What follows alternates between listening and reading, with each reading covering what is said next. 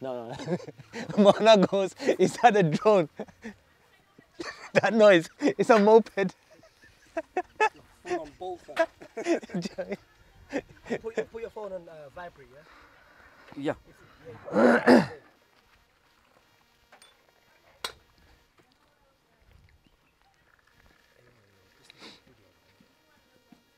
So was this lodge here before you came here, Molana? This lodge was here from long before. Let me see, let me know when you started recording, Hamza. Ah, okay. So we're just gonna go for it, right? We're just gonna mold into it.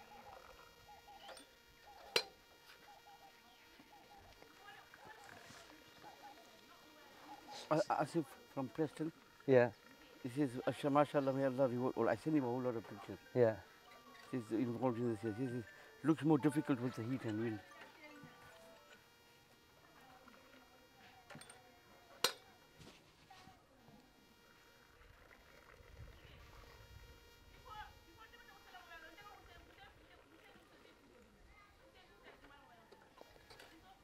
Oh, sad, man. Right, Molana, be natural. We're just gonna go for it now as well, yeah? We're going to just, Yeah. you know what I mean? So, I'm here with Mana Ibrahim Patel of Leicester, and just Leicester all the way in Gambia. It's always interesting to know how someone reaches these parts of the world as well and their journey that takes them here, because it's not always just instant. It's just, you know, every journey has an amount of time that's spent into it. So Mana, you know, I'm going to refer to you as Mana in this video as well, but tell me a bit about what brings you into the fold of the person you are. Bismillah ar-Rahman ar-Rahim. It was in 87, 88 when I was studying in Sarampur. I was doing my final year in Sarampur Madrasa, and I used to get my tiffin, my food from one Molana, and budget was very limited. I was married at that time, one daughter, they were in England, and I was in India. And this Molana Usman, who used to provide the food for me, I mean, I used to pay, it was what you call it, a tiffin service, you know what I mean? Okay. A food service.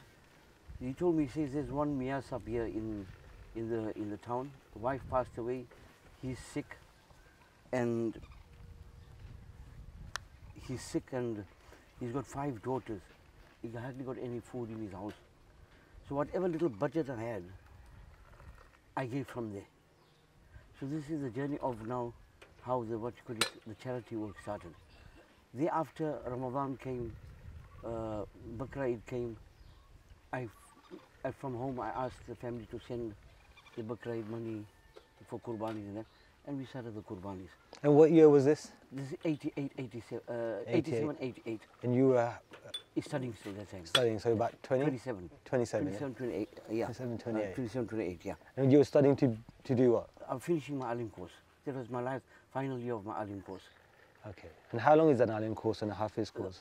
Hafiz and Alim, I was in India for 11 years. For 11 years? Yeah, from 76 November till 88, I think it was July, August, that's when the final year finished. It's a long time, I can't remember that, you know. So that moment was like the click for you to begin? When that Miyasab, I think he had TB couldn't work, 5 daughters, hardly any food at home, make money for meditation. So I had my little budget, because I mean, I was studying, wife was in England with a daughter, so no other type of income, you know what I mean? So whatever little income money they used to send me, from that I allocated some for Miyasab. So time and time, every month I used to give a little bit to him. Okay, so every year as well? Only that year. That was my final year. Okay. So I started giving every month, whatever from my money, I was giving it to Miyasab.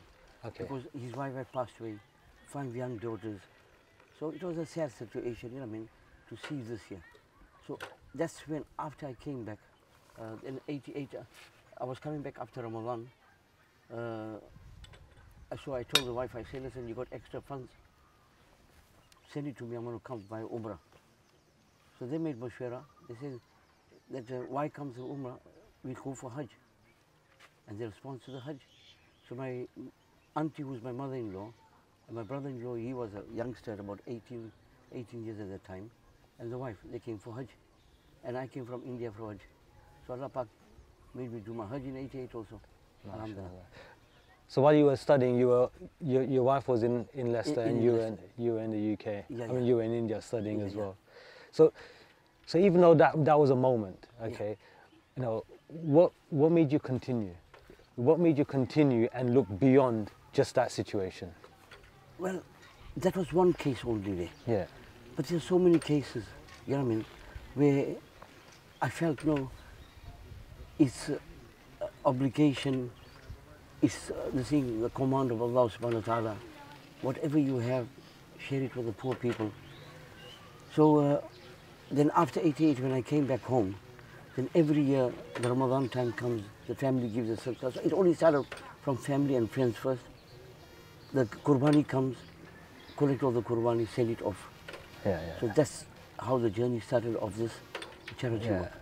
So the coming together of what you studied, the principles that were instilled in you, at the same time that situation to ignite it, at the same time, you know, how you're brought up as well to share and everything, that all came together. And so what made you look beyond just UK and India? What made you think, okay, I need to take this care and consideration, you know, to, you know, all the other places, and mention what are those other places that you now taking that care and consideration to? My auntie always says, she says it's the du'as of, I think, my grandfather, because my grandfather was such a person.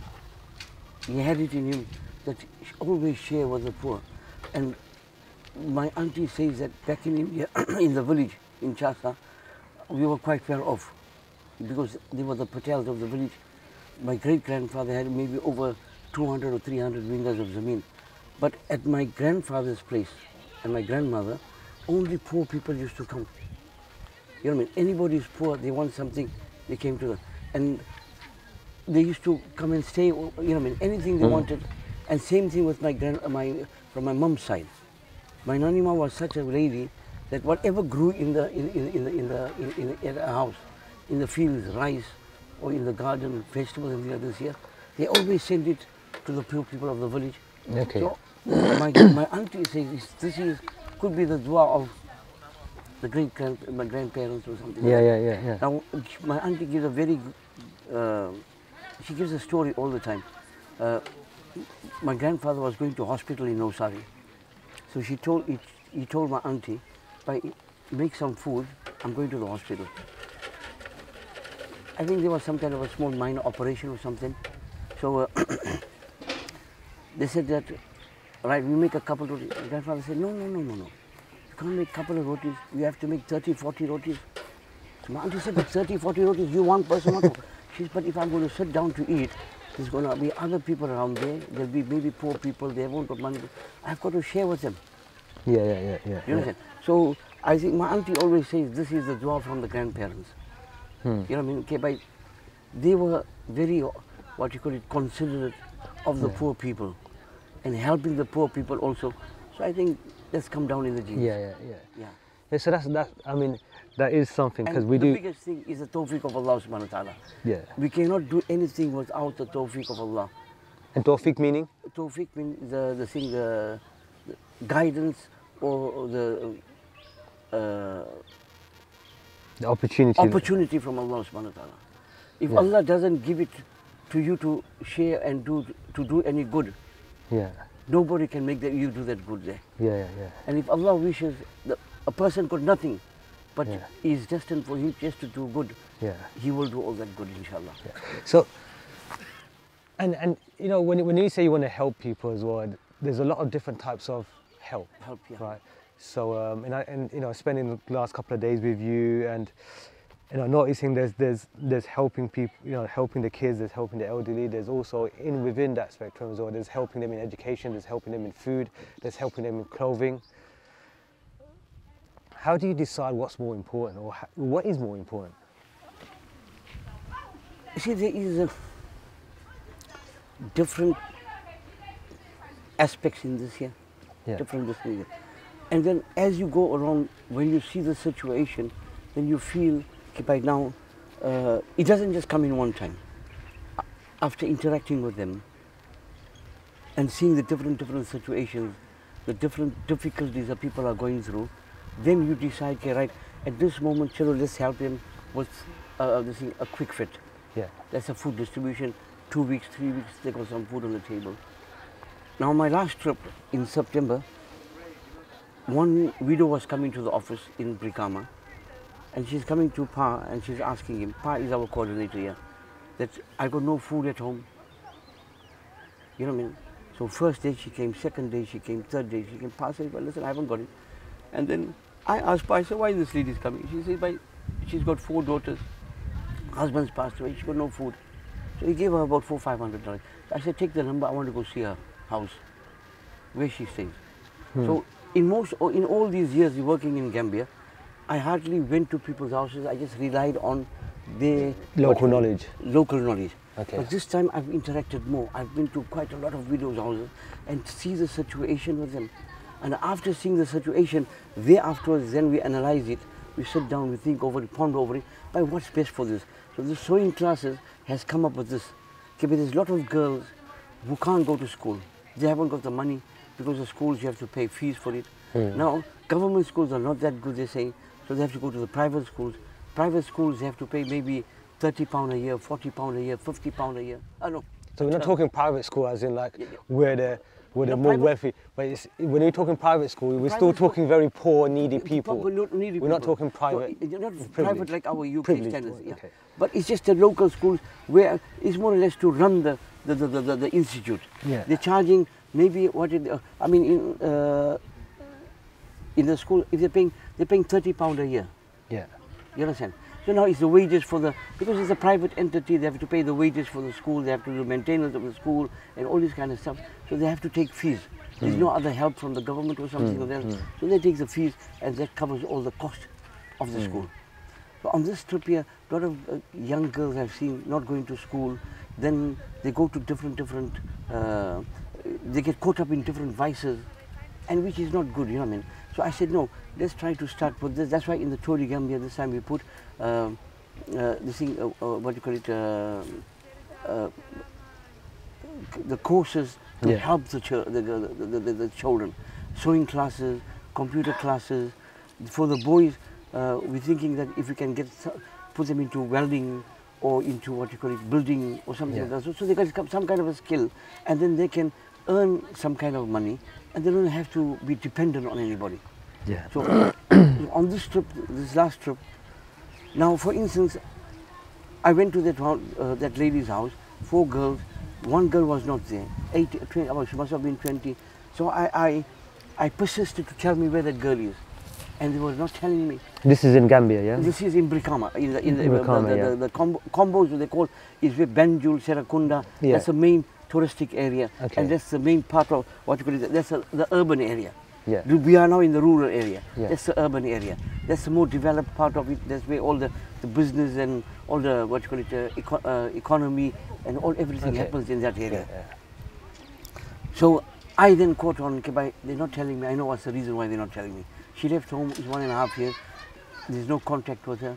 So I understand. This is what happens. Is those girls go to the tourist places and then they get caught up in all these type of vices. That's one. Second one, there were 2-3 girls when I was cleaning the warehouse, and they came there, they're begging for something. So I say, what do you girls do? I started asking them. I think they were 13, 14, 15, and the eldest girl was about 17, 18. They say that, father's passed away, and we don't have food and things like that. I said, where you stay? Give me the number. So I went to their house. When I went to the house, widow, 8 children, 1-2 grandchildren, and then after asking them, okay, it was evening time, you're not going to have food? They say, no, we're not having food. I say, why? They say, well, we can't afford it. So I say, in a day, how many times do you eat? We have breakfast, lunch and dinner. They say, no, we eat once in the afternoon about 2-3 o'clock, and now the next day. Now that one child was only 6 years old. The small boy was 6, the other one was 8, the other was 9. I put it on my WhatsApp, on my broadcast. Alhamdulillah, one very close friend of mine said, Molana, for 1 year, these 2-3 widows, give them an allowance from my side. So we fill them up. We give them £35 a month, so then they can have food. So you see, you have to look at the different situations. Where, now those girls, some of the girls, they're not doing anything. So we, instead of just giving them food every time, I thought, no, let's start them off with some kind of a business. So that's where the self-supporting project is coming in. Yeah. You seen it when you was in Bangladesh. We were giving sewing machines, milking cows, rickshaws and that. So here also, we've taken a survey. We've asked the widows, what do you want to do? So some of them say that we'll buy coal. They buy the big sacks of coal, and then they're putting them into small kilo bags and they sell it. Some say we'll sell water. Some say we'll buy vegetables. We go to the market, we'll sell vegetables. Some say we'll go to the port where they sell fish. We'll buy fish, we'll come to the market, we'll sell fish. So this is what we're going to try. So these kind of projects, they make them last longer without the need for... Yeah, it's like the saying goes, give a person a fish, he'll eat that fish, tomorrow he's going to beg again. Give the person a fishing rod, he's going to have fish on his table every day because he'll go out fishing. Yeah, and that leads to another important point as well. I mean, I noticed about charities as well, is that when we give clothes, they're sold off, and then the money is given to the poor. Yeah. And that kind of sell. Thank you. This is one of the great things as well. I want to talk about this brother here as well. He's a very amazing man, Sirfo is. Yeah. So now let's just get back to the point you said. So you see how we determine. You see, education is very important. Yeah. Education is important. Now we are 250 kilometers away from the capital, Banjul. You've seen how harsh the weather is in this area, yeah? Yeah. So I'm not dissing any charity, but you'll find very few charities who go in up country and do the work. You came with me to Bangladesh, all the people are opening madrasas or schools in Dhaka.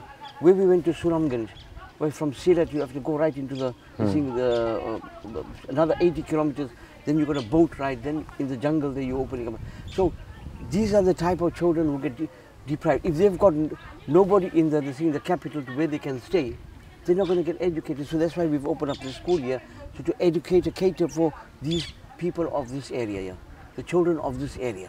So why is education important though? I mean, I'm looking around, and education is important. I'm not this time, but I'm just trying to say the other side of it is education is more valued when you have education when you're in the city, because you're able to interact with those more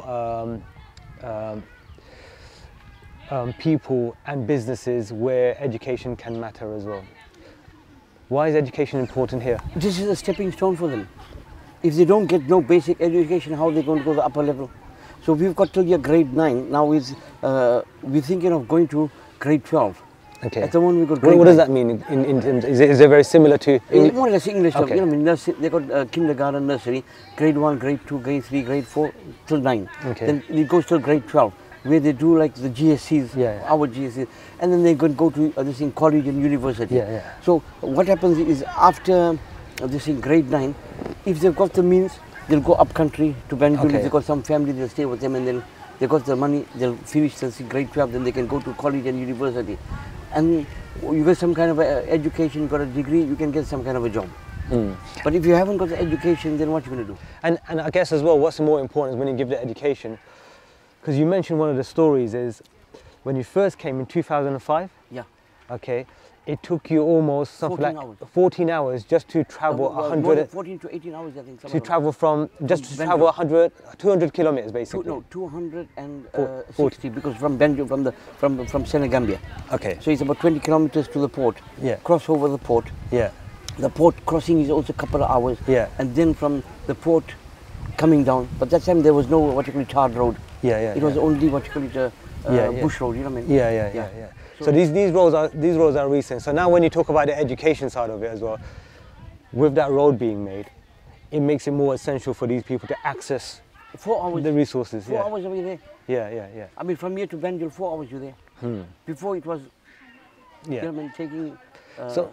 So if we're talking about education as well, you know, Iman and you know, the Islamic education, but also bringing that love for Islam and love for, you know, believing the Creator as well. Why is that important? If we were to separate education from that Iman Now, as well. you see, our schools are Islamic schools, Yeah. with some secular subjects inside. So we have maths, English, I think social studies, or they've got about 4 subjects inside there. So if somebody afterwards wants to go into the secular system, he's got some kind of a background knowledge of the education. Yeah. Islamic education is very important as a Muslim. As we being Muslims, where the Iman gets saved. You've seen all the fitnas and the vices which are happening here, and with the social media and with this technology, you know, people get drifted away, and they think of a lot of different things. You know what I'm saying? A lot of them are looking for greener pastures, and they, what you call it, danger their lives. So many of them die. They go from here to Libya. They get, what you call it, enslaved, and they go into, what you call it, they get trafficked and things like this here. While they're passing the, what you call it, from Libya to the thing, so many of them get drowned and things like this here. So if they've got some kind of, what you call it, education, either Islamic education or secular education. Islamic education as Muslims being, is very important to give them to secure their Iman. So that's why our school is an Islamic school where we teach them Hadith, Quran, Fiqh and all these kind of things. They have a curriculum which is run under Islamic body here, Al-Amana, which all the schools throughout the whole country, that is the same curriculum. So if a child goes from this school, he can go to another school, he won't miss anything, because why? The curriculum is the same. Yeah. And Iman is our thing, because this life, for us, this life is just temporary. Eternal life is hereafter. Yeah. You leave the world with dunya with Iman, success for the hereafter. You got no Iman, Allah knows best what's going to happen to you. Yeah. So that's why it's important we give the children education. So that's one aspect of it. That's why we've got now 3 schools here, and this is In Gambia only? Yeah, Gambia. Yeah. And it's a long, the thing, schools is not a short-term project, it's a long-term project. You have to sustain them. And so now we've got 3 schools, we've got nearly 70 teachers on our payroll. So now, alhamdulillah, we look at it this way here, get the 70 teachers, that is sadaqah. So they're getting employment, they're getting their wages, at least they've got some kind of income to support their families. Do you understand? So in the pandemic, so many schools in this area which are what I call private, not private like ours in England, which are big businesses. A private school, they're not getting any help from the government. So it's the local villages or the people of the village, they're running their school. But they depend on whatever little fees they come to pay, the wages of the teachers and a little bit maintenance of the school. So in the pandemic, so many schools closed down here and they could not pay the teachers' wages. Now, what are the wages? You're talking about £40, £50, £60 is the wages. But alhamdulillah, our school, while the pandemic also, we never stopped the wages. And why does the pandemic affect the schools here? In terms of, like, Well, you know, it's so separate from like the business side of the country. No, but pandemic is the government puts a law that schools must close. Okay. Yeah. Wherever the pandemic happened, Yeah. the government puts a law, okay, by the schools must close. If the school's got to close, the children can't come to school. The teachers still need to earn money and then go out somewhere else. So if you're a private entity, then you haven't got the funds. How are you going to pay the teachers? And you've got boarding schools here, so you can't really, you've got students that are boarding here, so I guess you can't really close, so to speak. Well, we had to close the whole school because it's a government rule. Yeah. If you don't close it, they put But the children are still living here, right? No. They go home. Okay. They have to go home then. What about the orphans? The orphans will go to their guardians. Okay. Whoever's looking there, maybe the uncle, grandparents, whoever they are, they'll see. Yeah. So the other question I was going to say is, while we're having an interview, can I just tell the brothers what they can do? Yes, go on. Yeah. Khalil, 9 o'clock, if you can get the Aslam, get Ustad Bajinka, and then you can start the distribution. He's got the whole list of the beneficiaries, and you guys can start the distribution. This looks good. Ustad Bajinka, get Ustad Bajinka, inshallah. And ask Mufti Muhammad also. Mufti Muhammad. Sorry. Yeah. I mean, we've got a distribution. We've got a distribution today, a full distribution of 500 beneficiaries, mostly old widows, poor ladies, and sick people. That is our target. And that's the zakat money that's going to be going to the zakat money. The people who donated all the zakat money, that is going to be, inshallah, donated out, distributed out now, inshallah. Okay, and that's going to be, so basically it was collected by the people that have joined you on this journey. We've gotten Yeah. that, and it's been packed by the people that have joined you on this journey, collected the all donation. the participants Yeah. who joined us, And it'll be the funds they've distributed. raised, alhamdulillah, with that same funds they've raised, we've bought the food. I took brother Khalil with me to go buy the food. He's seen it, we bought the food. And then the participants yesterday, alhamdulillah, we had a bit of a relaxed day because there was no so much cycling yesterday. So then at night till 2 o'clock, they packed all the parcels. Yeah. And now the distribution will start at 9 o'clock, inshallah. Yeah, inshallah. So in terms of Caravan of Mercy, what is your, where else is your presence? We're working in Liberia, we're working in Ghana, then we're working in Cameroon. Cameroon in the camps, northern Cameroon, at the tip, going towards the Central African Republic. There's a lot of refugee camps. I mean, there was a conflict between Muslim Christians, so a lot of the Muslims have come into the different Chad, Niger, Sudan, Chad, Sudan, Cameroon, and Congo, and they're all in refugee camps. They're in the refugee camps from 2011. Caravan of Mercy has been going to Cameroon in those refugee camps from 2014, and every year we do a food distribution there in Ramadan. Now in the camps we've opened up this, for the last 2 years we've opened up the maktabs. So then the children, they have school there where they teach French. And then we've opened the Islamic side where they get the Islamic education. So we've got maktabs. There's over 3 in that camp. We work in Borgop camp, which is right near a place called Gaundre, My Ganga. Between Gaundre and My Ganga, if you Google it, you can find it. It's 120 kilometers of the beaten track. 120 kilometers inside. Wow. Right in the jungles, about 20-25 kilometers from the Central African Republic border. So Borgo got 14,000 plus refugees. There's a Gum camp, there's got about 7,000 plus refugees.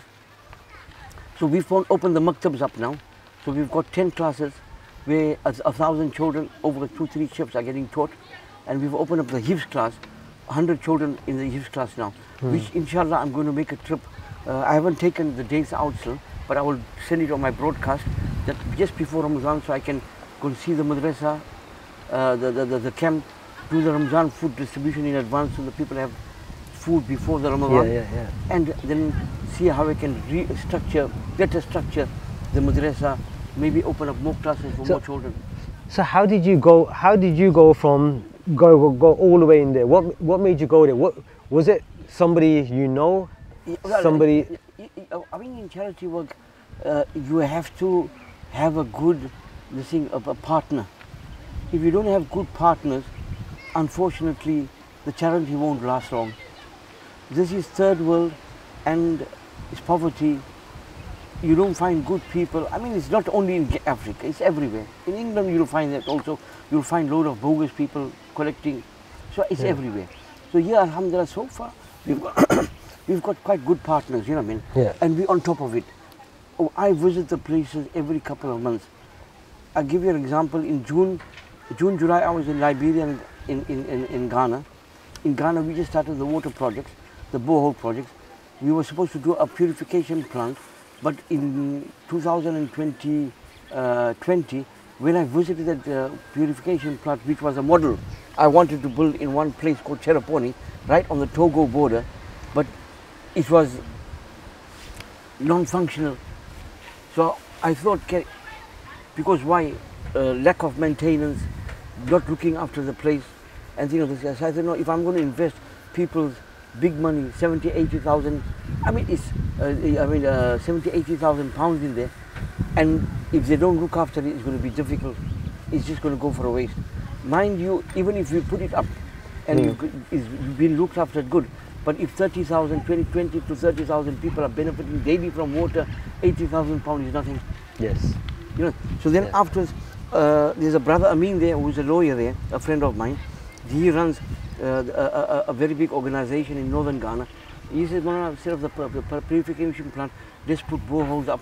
So I did the survey of the whole area again, and then we started the borehole. So in part of the Todi Gambia, the money we have raised is written the 20,000 or 25,000 for northern Ghana boreholes. Yeah, we discussed it was 20,000. Yeah. Yeah. So we've already put up 6 from July till now. We put up 6. I was going to go in January, December. Was it in November, December, November?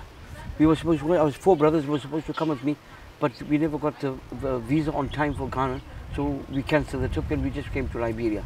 Then in November I was in Liberia again, and then January I came to Gambia again for the tour to Gambia. Yeah. So you have to be on top of it.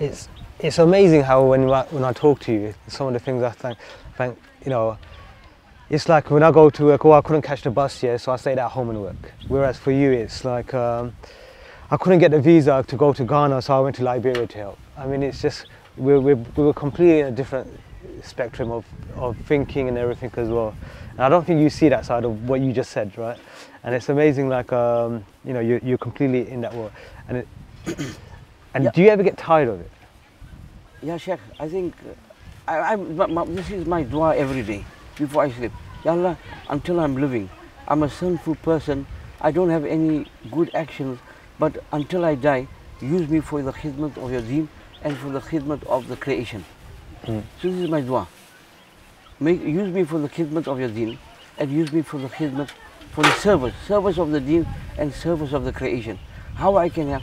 I mean, I've been traveling from 95, I started traveling to Albania, and then we started going to Kosovo also. But then afterwards, after things got better in Albania and Kosovo, because I mean there is other organizations working there, but I read a booklet about West Africa, and then I met Pa. It was a desire to work in Africa. I'm also from Africa, I'm from Zimbabwe, and we grew up in, my dad had a shop in small towns, so we grew up, so I had a background knowledge, the poverty, the standard of the poverty in Africa. So it just took my heart over and tried to expand. I mean, daily I receive requests from Tanzania, from Uganda, from Kenya. I was supposed to go in Kenya in December because there's a heavy drought there at the moment, but because of the pandemic, you know, things weren't very stable. So I don't want to get stuck, you know what I mean? Yeah, I mean, those kind of things, I think I've thought about this many times as well. It's like, you know, I think sometimes it's called opportunity cost, right? When you decide to, you can buy this, and then the opportunity cost is you didn't buy that. Yeah. Right. I mean, in your space, I think, you know, you've got the experience, the knowledge, and the strong-willed heart. I don't know how you do it, how to choose between spending the money that you've raised over here instead of over here, because when you don't spend it over there, some people may die, right? Yeah. Because, you know, funds haven't reached them, charity work hasn't reached them, but you decide, how do you cope with that kind of like, how do you cope with that? Look, if I don't help these brothers over here, you know, how does anybody cope with that? Wallah, it's a difficult situation. The heart says, let's go and help everybody, but we, the creation, we don't have that kind of strength. Allah is the one who, you know what I mean, who's put it there, He takes it away. So I mean, for us is, okay, where you can go and help, you know what I mean, but let's have help those people. Now, there's a difference in this charity work. There's a different, what you call it, spectrum or different scenario in every situation. In a disaster zone, you got a disaster happening. Around comes in the media, everybody goes. But they forget the people who are in countries where there's no disaster, but they're suffering. Yeah. You understand? So for instance, the Rohingyas, when they got persecuted and they got, what you call it, genocide happened in Burma, all the Muslims, the refugees were coming into Bangladesh, so all the charities went there. I don't say you mustn't go. I went myself 3 times there, and alhamdulillah, we were so many organizations, we worked and we helped the people there, and we're still helping them in the Rohingyas. It's not that we're not helping them. But then what happens is these places which are not in the media, nobody comes and helps them. So that's what my thinking and my mentality is. Like, listen, we have to help those people, but not forget these people who don't get no aid. You understand? These people, they're going through a disaster. Either it's a war zone, or either there's some kind of a natural disaster, a cyclone or a tsunami, or this thing, floods, thing like that. So that's now they're going through the difficulty. So you need to help them there. But these people, because of poverty, it's a daily thing for them, day in and day out. Then after when the disaster finished, we all tend to forget these people. Well, I think, yeah, you're right. Just probably you don't, but yeah. I mean, You know, for instance, like Cameroon, the thing, nobody ever goes there. The camp we working in, because it's off the beaten track, actually 120 kilometers, and there's no other organization besides Caravan of Mercy. It's run by UN, United Nations. They've put the tents and everything up. But now they're also not getting food. The UN have stopped giving them food. So whatever little food comes from Caravan of Mercy in Ramadan, and in Bakr Eid we do the Qurbanis there, and then in between the year we do a lot of this thing. People give sadaqah. We do the rice distribution. You know what I mean? Bags of rice to people. So that's why you're so hands-on, right? Because you have to be in touch with the person to be able to get the Qurbani done locally and transport it over there as well. Because what you're saying as well is if you were to delegate that, it just wouldn't make it there. You have to. You cannot be in every place and every. You have to delegate. If I'm hands-on wherever I go, so for instance, we're here now, we're doing the distribution. But at the same time, we've got distribution operations happening in Bangladesh. Right now as well. At the moment, while we are here, there's 100 cataract. We got 300 cataract operations to do. So the first batch of 100, which got delayed, it got delayed. It was supposed to be done after this thing, Ramadan, but because of the situation in Bangladesh, there was a lot of curfew because of the pandemic. You know what I mean? Things were all closed, so that's why it got delayed. But now things have opened up. So Mufti Sahib just organized. We got 100 cataract operations. Just happened day before yesterday and today. Then the next one I'll do it in March. Another 100 cataract. So there is. But Alhamdulillah, we've got a good team wherever we are. We in India. I've got Molana Hafizur Rahman there. So he's a brilliant guy. He's got his team of 6 people, which are employed by Caravan of Mercy. The 6 people. We don't give them much. They've got their other jobs, but they as whatever work Caravan of Mercy got to give, we give them a little bit of what you call it. Supplement to the. Supplement to the other thing inside there. Now then, Liberia also, we've got a group there. Then in Ghana also, we got a group there. If I'm not there, I start like the boreholes in July. I started with the 2 boreholes because we got the machine, the thing, like the company to bring the machine, and they drilled it. But then afterwards, you rely on them to complete it. But then whenever I take a trip, then I'll go and visit them and go and see them. Okay, now the boreholes are finished. Right, let's do some more boreholes. So inshallah, I'm going to invite you guys. I mean, especially who raise the money on this tour de Gambia.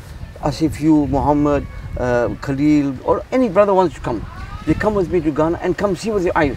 But listen, we collected this money. Has Molana done the work for us, or he hasn't done the work? I want you to guys come and see it. Okay, but listen, is it being done? And as I said, I don't shy away from showing anybody. I showed Khalil. I say now this is the borehole we've done. This is the receipts we've got. This is the expenses we've done. This is the expense. Have a look at it. So it's open to everybody to see what we're doing. And I think that's what's quite nice as well, the way you operate as well. I mean, the places we go, so like, you know, over here in Gambia, you allow the donors to be part of the journey in terms of you donate, you collect, you pack the food parcels, and then you distribute it as well. So it's not just about, because I do sometimes, and I'm privileged in that way as well, that I'm able to just give. Right, and it's very easy for me. Sometimes it's just a mobile app and transfer money, right? And then, you know, I feel good about it because I've given some. But in a certain way, that is the very easiest thing to do, right? Obviously, you have to spend time to earn that money. So we all understand that as well. But to get that appreciation, right, of what it takes from time, health, and not just the wealth. I think you provide the opportunity to do that. No, Akhi, that's why I try to take as many people with me on the journey. But come and see what we're doing. Come and do it with your own hands. But if you collected the money, come and distribute it. Now here, alhamdulillah, you have to give the brothers the opportunity to do it. First, it gives them more, what you call it, confidence. Okay, but no, we collected this money, the food is bought. That's why I took Khalil with me to come and buy the food with me. By this is the prices, we negotiated the prices, he's there with me, we're negotiating, and we're buying the prices. By to see that now, listen, this is what we've bought, Now the parcels also to get the youngsters which came here involved in it. But to see, this is nothing, this is something back in UK, they're not, I mean, there is now a lot of charities, we've started the homeless, now they're interacting with this thing. So the youngsters here also, it gives them this thing, confidence, it gives them a sense of, what you call it, satisfaction. I collected the money from my family. I know the food is bought, here's the food. One of our guys who came on the trip with us, he went in to buy the food, he bought the food, packed the parcels, and now they will distribute with their own hands, inshallah. Yeah, and I can't, you know, I can't thank Allah through you, you know, like to have these kind of opportunities as well, because being also just present in the room, and you know, you're talking about the cataract, and I remember that when we were in Bangladesh, 2011, I think it was, and I think that was when the first time we had the decision about, the conversation about cataract is a problem in that particular area in Bangladesh. In Suramganj, Siratganj, by Mufti Nazrul Islam's place. Yeah. We went to go meet the doctors. And all that, So even though I did nothing for it, but just be part of that, in that room, okay. Asif, you see now why, you know when you the first question you asked, why do you choose this here, why do you choose that, why do you choose that? Now, for example, cataract operations. You got a child or some kind of eye deficiency. Right. Now, if you've got a person who's 40 years old or 50 years old and he's got a cataract, if you don't treat that cataract, he can go blind for life. He's dependent on somebody. You understand? So now, that cataract operation is costing us £25, £30. Right. So if you do the cataract operation, alhamdulillah, it saves him from going blind, and then he can still do something. Yes. So that's why now, then we sit down and we think, right, this cataract is very important, then we start advertising it. So at the moment, we, as I said, in Bangladesh, we've got 300 cataract operations to be done. We do them in West Bengal. In Gambia also, we've already spoken to the hospitals here, so we're going to try to get cataract operations done in the Gambia also. Now, in the Gambia is a bit more expensive. We've advertised £25, people have given £25. Here it's costing about £40. You understand? So, inshallah, that we will fulfill through our zakat fund or through the sadaqah fund. Because these are eligible for zakat and they're eligible to take sadaqah, so we'll fulfill that. So we want to try to do 100 cataract operations here in the Gambia also, inshallah. Inshallah. And I think you know, I was, and one of the things I'd just like people to know about as well is when I was present in that room, I do remember I closed off my ears at one stage, all right, because there was a part of a conversation where you were having, where you had to decide, and then this is where the toughness comes in, right, where you had to decide who should be first in line, let's say. No, should it be the elders or should it be the youngsters, right?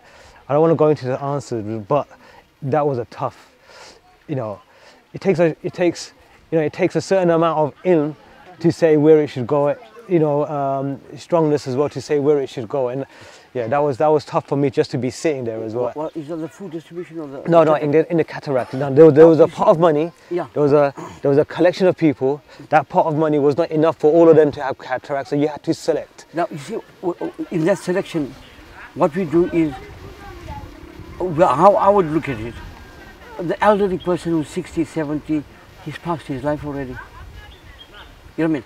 You see, this is where I was closing my ears so off. I would go for the young ones because they've still got a life in front of them. Yeah. So if a child which is got an eye deficiency is only going to cost us £20 or £25 to operate him or to get something, medication for him, and he's got a big life in front of him, treat him first. Now, here also a lot of people ask, why do you say widows? But in the widows also, we differentiate. I tell our partners, listen, when you choose widows, don't choose a widow who's 80 years old or 75 years old, because how she's going to do business, or how she's going to, when we do the distribution of cows, how she's going to look after the cow. We say, get those young widows who are 25, 30, 35, 40, who've got 4 children, 6 children. Now they've got children to look after. So let's help them to help these children. The widow who is 75, she might be having some siblings who are looking after already. Because the family looking after already. But this one which is young, she's going to go for handouts. So you help them So then it can. Yeah, and I think that's where you know the luxury part of the thinking comes in from the West Side head, right? Which is basically, I'll easily argue back to you, no, everyone should get it. Yeah. But the problem is, I'm not actually dealing with the problem. Yeah. You are dealing with the problem, so you have to actually segment it, right? You have to actually prioritize it. Well, I'm just going to sit here and say, no, everyone should get it. Yeah. You know, so I appreciate on that side, and that's where I'm privileged to be allowed to be, or can choose to be ignorant a bit. Yeah, yeah. And it's sad to say that as well. And you know, I have been that person for a long time On as the well. education side also, we target the orphan children first, the very poor children who can't afford to go. Now in our school year, as I said, we're charging the school, the government has advised us, because if there's donor fatigue in the West, these places will close down because there's no help from the locals at all, financially. So the kindergarten, grade 1, they take £4 a year. Now, we say that if some poor lady or a poor man, he can't pay that £4 also, full of sponsorship for me. Yeah.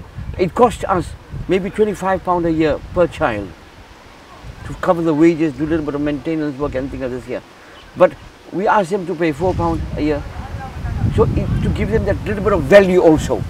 You know, sometimes they say what comes free, people don't value it. Yeah. You understand? Yeah. Like I'll give you examples. Sheikh Saadi Rahmatullah has written a small story in his book. They say a young man was one day cleaning his shoes with a beautiful rare, a scarf. He had a beautiful kiswa, they call it, scarf. And he's cleaning his shoes. So an elderly person was passing by and saying that such a beautiful scarf and you're cleaning your shoes. He said, you know these shoes, my sweat. This scarf, my dad gave me. So what comes in inheritance, there's no value for that. What comes with sweat, there's value for that. So it's to put a little bit of value in them. Okay, but listen, you paying towards your child's education, so have that in you. But if it's free, you're not going to value it. They'll come one day to school, 2 days they don't come. One day they come, 3 days they don't come. But if you're paying for it, you're going to say, no, you have to go to school. So that's the thing. And so they also, we differentiate, because I know, listen, first orphan children, and then afterwards what you call it, very poor children. Or if somebody's sick, he can't work, he can't afford to his children, pay for his school fees, no problem, bring them in. Those who can pay a little, pay that little. Yeah. And that money, in our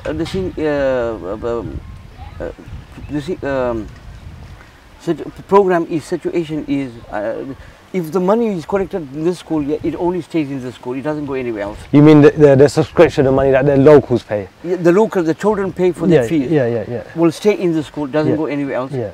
What comes into Serakundani will stay in Serakundani. What comes in Medina Mani stays in Medina Mani. Yeah. What money is distributed for Gambia only goes to Gambia. Yeah. What money is distributed for Liberia will only go to Liberia. What money is distributed for India or Bangladesh or any country will go to that country, it doesn't go to anywhere else. Yeah. Illa case somebody says, but it's open most needy. When they say open most needy, then we sit down, we say, right, where is the most needed for this year? And then we spend the money. Yeah.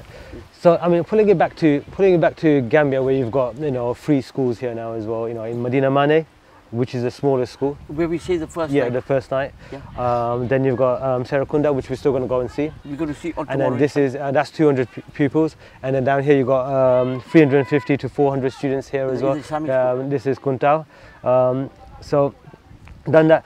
Now you've been bringing people here as well. You've been taking people others for them to experience and also hand deliver the money that have been collected as well. But it's not bad as well. I mean, the view people do get to see. I mean, I have to appreciate as well. Like, would I have ever sat here, appreciated Africa in this way? River Gambia. Yeah, River Gambia. Interact with the locals. 100 meters away, not even 100 meters from our madrasa. Yeah, not 100 meters away from the madrasa as well, where it's strange, such beauty, and then such lovely lessons and precious things happening there. It really comes together because you've got orphans being taken care of, you've got widows being taken care of, food being distributed, precious, religious, good deeds happening there as well. And then you've got the beauty of Allah's creation on this side as well. you know, bringing that together, coming and enjoying the company as well. It's amazing here as well. So in terms of doing that as well, how did the bike challenge come up? You see, I seen on the website there's a Plymouth Banjul rally, which is coming inshallah in this. It's been postponed for the last 2-3 years because of the pandemic. Yeah. We were going to do it in 19. Yeah. But because of the pandemic, it got postponed. Yeah. But inshallah, this year Allah give us life. We're still living. Yeah. In December, in the Christmas holidays, I already told my son, tell her to start looking at it.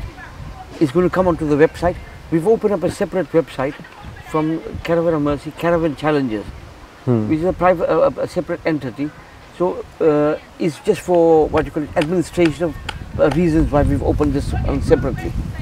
So it will be on there, inshallah. The Plymouth Banjul Rally is people have fun. They what you call it, experience different cultures. Now, Asif, as you and your friends in London go on holiday every year, you tell me if you came to the Gambia, do you think you would have experienced all this village life yourself? No, no. You wouldn't? No. So that's what I want to give the youngsters, especially my nephew here, who is sitting here, who's born in England, bred in England, so them to experience the local village life, experience the 10-star toilet in the village. Yeah, yeah. The hole in the ground. The hole in the thing, the hole. Yeah. You know what I mean? You don't even have to do you don't even have to use the flush. You know, that's No even flush, better. no flush needed. Yeah, yeah, yeah. No water wasted. Yeah, yeah. You understand? So they experience all these kind of things. So it's good for them to experience this kind of stuff, but interact with the children. Alhamdulillah, in the first tour, the Gambia is coming. He came in the first one also, and some of the pictures I still see him sitting with all the children and having such a nice time. Whenever I see his picture, I always make dua for him. Allah, mashallah, look at it. You know what I mean? And the children are hugging him. And they're around him. He's giving them sweets and all these kind of things.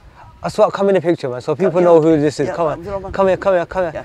So, right, he's coming with the England top. He's not coming on to the phone, but he's got the Hurricane top on as well. Yeah. Which always makes me turn the phone away from him. Yeah, that's it. You know what I mean? Tell them, what's the guy? No. Yeah.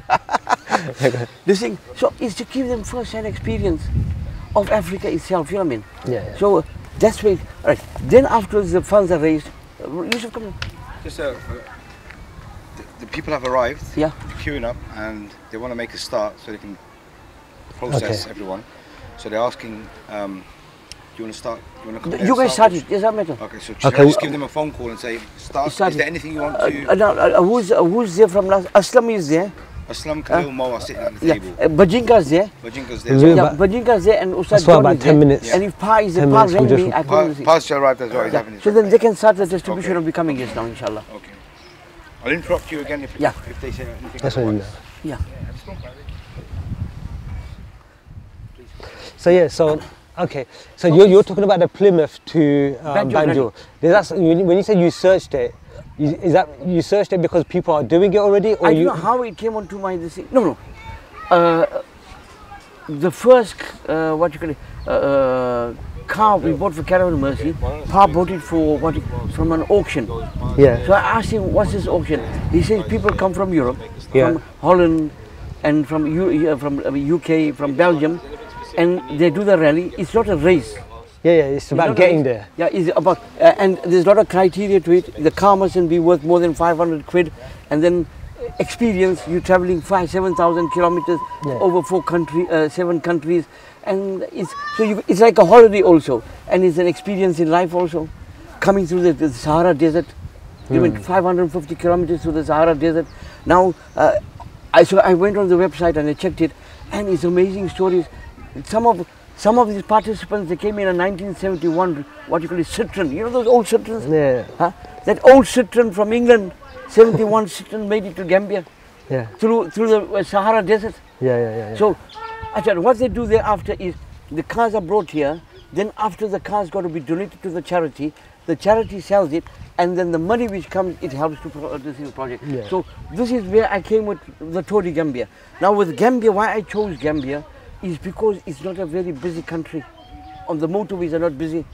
You see how many, every maybe 5 minutes or 10 minutes you see a car passing by. So it's relatively safe. Gambia is a safe country also.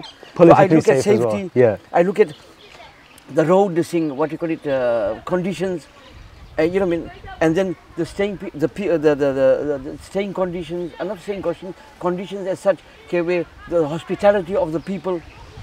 So then, in 18, I came, Indian Pa, I said, Pa, now we need to go down, and this is my program. I need to start. So I know the roads are good. You know what I mean? It's mostly tarred road. So there is a hill that's now part of a challenge. You know? If there's no what you call it, it's not a challenge, is it? There's no hills, there's no challenge. It's going to be plain sailing. I know that it's safe. That safety is here. In the first one, some of the guys at night time, 7 kilometers they went off the beaten track. Yeah. But there's nobody to mug. With no lights as well. No lights as well. Mugging is very less here. So alhamdulillah. So you don't fear that kind of stuff. Yeah. And then the village people are very hospitable. Whichever village we went to, they open. I had it in mind, I'll buy tents, and we put up the tents in the villages, and we stay in the tents. But then when the village people say no problem, you can use the schools, so then I put the other thing. But I'm going to buy the tents for the next one. Yeah. Because when we went to Joburg, we couldn't stay the night there. So if we can get the tents, give the guys some kind of what you call it, the camping this thing a little bit also. So you decided, so by looking at the Banjul rally, yeah, then you just said let's just do Gambia and let's do a bike ride. Bike ride. And then how did you started surveying the area? You started surveying, say from Banjul, village to village. Yeah. At that time we had our own vehicle. The charity had its own vehicle, which we were using for food distribution. For what you call it, it was a pickup, a Mitsubishi pickup. We use it as an ambulance. We use it as a 3 ladies gave birth in the pickup. Yeah. You understand? We use it for janaza. We use it for janaza, escorting what you call it as a hearse. What do you call it? A hearse? Yeah. We use it for that. Then we use it for distribution of clothing, for all that kind of. So it's multi-purpose. Yeah. So last time we did raise funds for that. We haven't got a vehicle because the vehicles are. It broke down. So maybe in the next one, or inside here in the interview, we can ask if we can donate towards that, and we can use it for a vehicle. We can get a vehicle. So then, expensive here. No, we get it from. It's expensive here. I bought the one from Germany. I went to Germany to buy it, and then we shipped it across in our container. Yeah. So hopefully the Banjul rally will do later on this year at the end as well. In December. That's going to be in December. So now we village to village.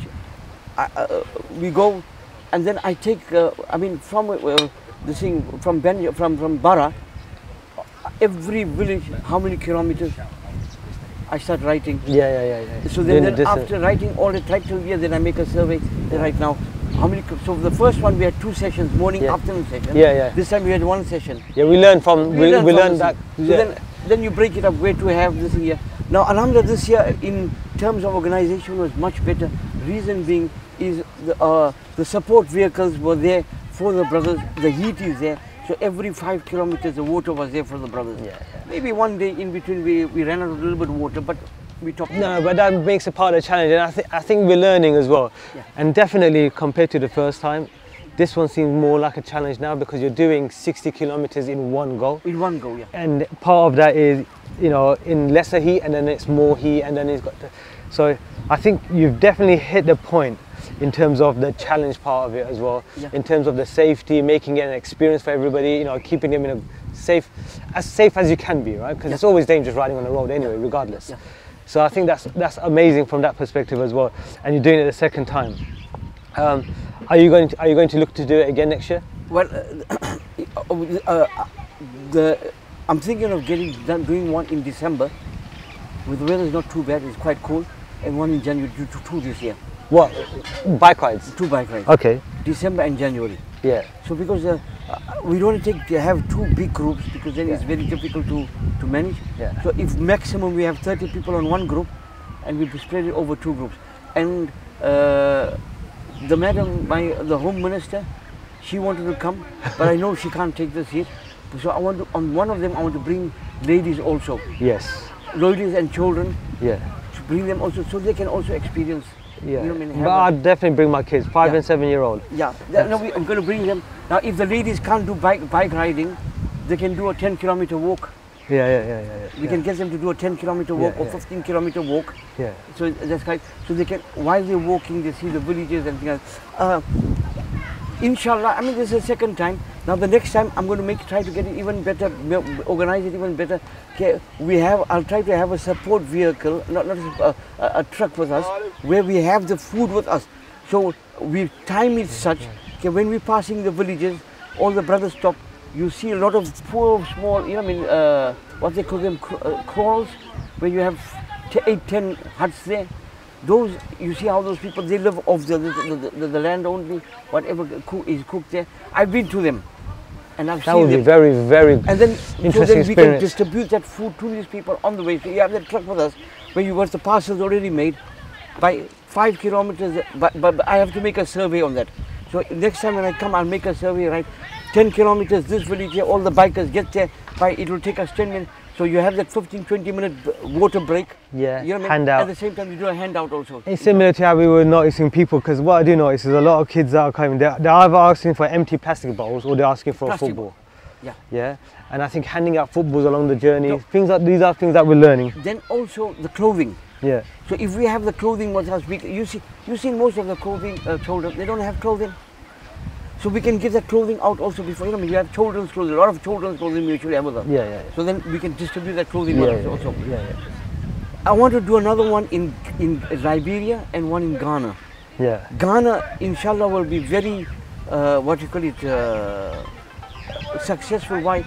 If the brothers see the situation, the water the people drink in Ghana, it's just, you know, you feel, you know, I need to put a borehole up as soon as possible for these people. Yeah. No, I get it. So, Gambia is going to be there all the time. Yeah. But maybe I'll do one in a different country. No, I think you're right. You know, in terms of all of the scenario, the way Gambia is able to host the riders and the challenge is perfectly safe, right? Yeah. So that makes sense. But so just to make it clear for people who don't know as well. So this is a bike challenge where you basically buy your own bike, but Yeah. because of the COVID and the situation with not being able to ship bikes from the UK to over here, the crisis, the transport crisis which happened now. Yeah, so you buy your own bike, and then the idea is that when you get to the school here, the bike is donated to the school, yeah. and then the school decides which kids are traveling from far, Yeah. and they get given it in order to make them be able to come to school as well.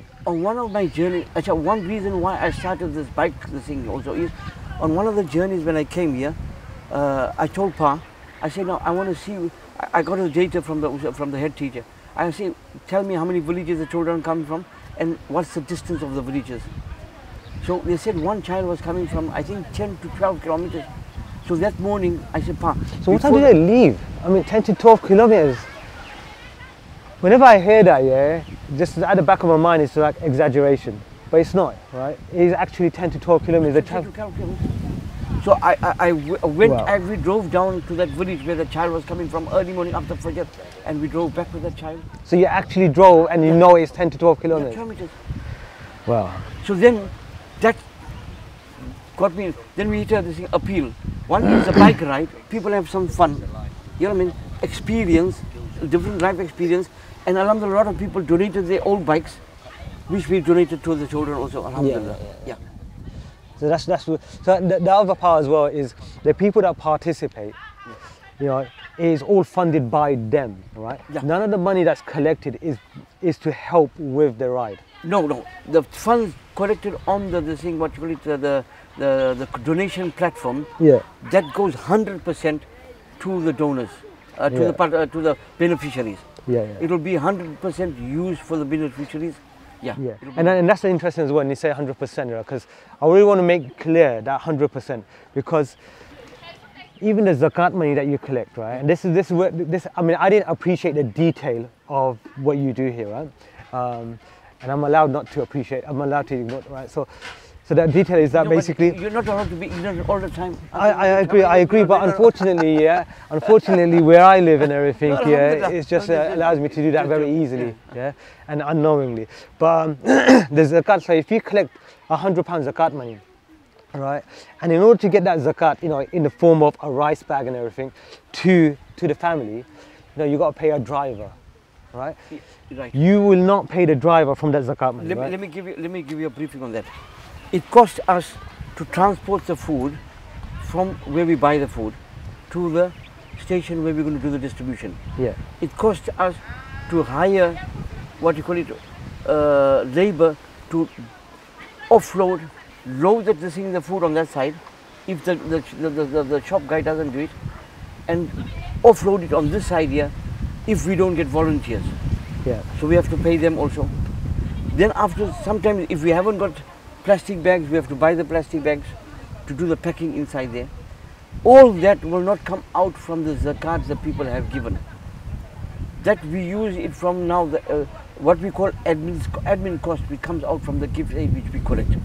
Wow. The transportation, the labor cost of loading, offloading, and whatever things are needed. And that's the Gambian people as well. It's not, it's, you know, if you don't have volunteers, that's the Gambian people. So you're saying the gift aid goes to the Gambian people as well, now, who are helping. You see now how we look, I look at it. I'd rather not take the work free from them. Some of them, as I said, I'm not going to go into the nitty-gritty of things, but I'd rather not take the work free. I'd rather pay them. Why?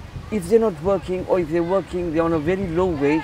If they work for us, say for 3 hours, 4 hours, or for a day, and I give them, I mean, I'll pay them according to their wages here. Yeah. If somebody is getting paid, say in a local guy's wage is $4,000 or $5,000, I'll divide that by 30. Okay. Or say, let's take it $6,000. So I'll divide it by 30, he's getting paid $200 a day. I won't give him 200, I'll give him 300. Yeah. Or I'll give him 400. So then, that is your labor cost now. I'm paying you for your labor. That comes out of the gift aid. Right. And then afterwards, if he's needy, I'll tell him that this, what you call parcel, food parcel, is for you because you need it. It's not what you've done. Yeah. It's not because you worked for me, I'm going to pay you. You know, a lot of them say that, oh, we'll pay them from there. I say, no. Never. You cannot pay them from there. You give them separately.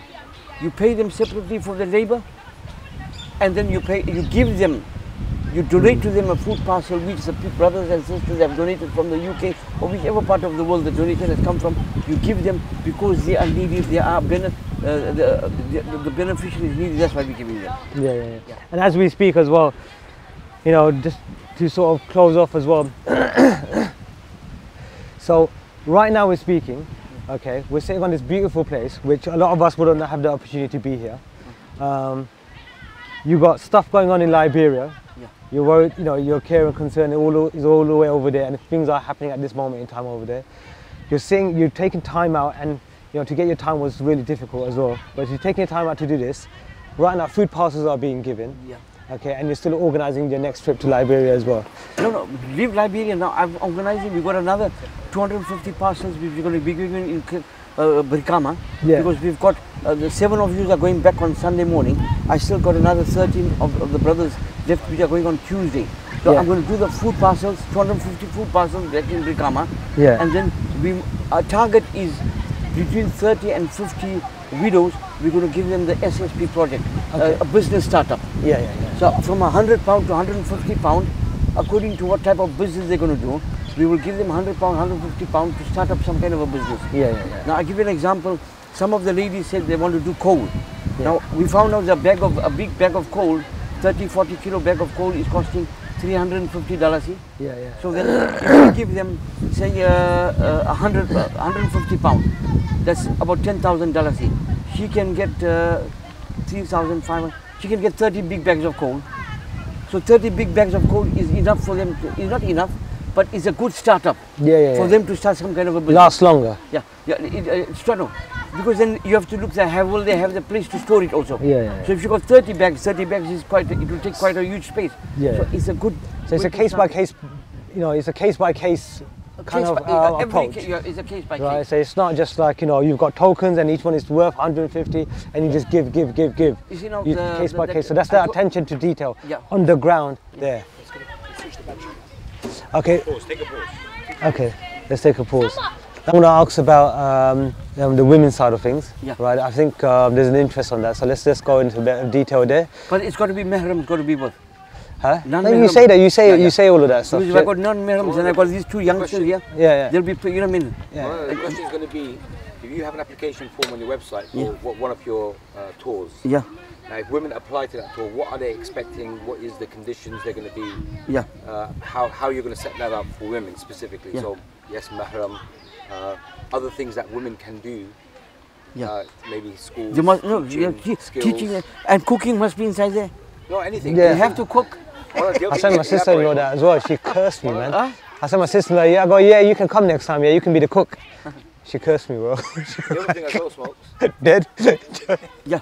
in terms of people that are coming, what skills they have and how those skills can benefit the locals. I think that's a good question. Yusuf, my wife, she's been to Ghana, and when she goes to Ghana, because she's a teacher, so I tell her. Are we in a rush or anything? No. Are we in a rush or anything? Started. So we're not in a rush, right? No. Okay. No, she's a teacher. 1 second, one. You're going to carry on talking. I'm listening here and She's a nothing. teacher.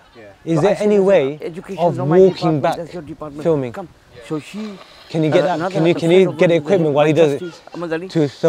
To end it up, I'm going to walk back to the food distribution, and then we just finish up there. Do you get me? And then Halima, she's also teaching. 3 of them came, and yeah, because I think that would be a good way just to solid like, end of the school. You know, I mean, they took the everything, incest for the teachers, everything for the teachers. You know, when we're walking back here, don't stop anyone, whatever, right? Just let it be completely natural. Teachers would love it, right? But then you have to come with a little extra time. You see, ours is a bit of. No, you decide that because I don't know what the best is. That's your thing, right? 2 weeks. Yeah, but I think you're right. Just around, just go around, wherever, do you know what I mean? No, of course, that's what I'm saying. That the computers, for example. Yeah. Now, I can do that quite But you haven't got the time. That's the problem, is the time. So the skills to do it is. So next time we come, the brothers must come. You see now, some of the brothers, like say for instance, Mongo, he's got a business to run, and he can't stay that extra long. So he comes. You should be more straight. You guys can take holidays, and if you bring your families with, then you can take that extra 2-3 days or something, or 4 days, and then when you come here, you're not rushing. Yeah. But this time is a bit better because you guys are not rushing. Like last time, you guys just rushed off. Yeah. No, next year my kids will come Gambia, 100%. Yeah. If we can we'll make it something happen. And I want to talk about your seeds, agriculture. So, do you want to cover off some like agricultural stuff, that stuff they're growing here? He bought some seeds. No, I bought the seeds for the ustads. For the ustads, yeah. Yeah. Now, yeah. But even that's a skill that it's not native here because they don't grow certain things here. So some of the have you talked about the ustads who have they come to this country and start to settle down? No. Maybe that's another thing that you can. No, we'll do that on the way back. Asif, you guys are IT guys. Wallah, if you learn agriculture, you got water here. Land is cheap. You forget your this thing, IT, the amount of money you'll make here. That money you can help 50%, you help the poor 50%. You use it for your personal thing.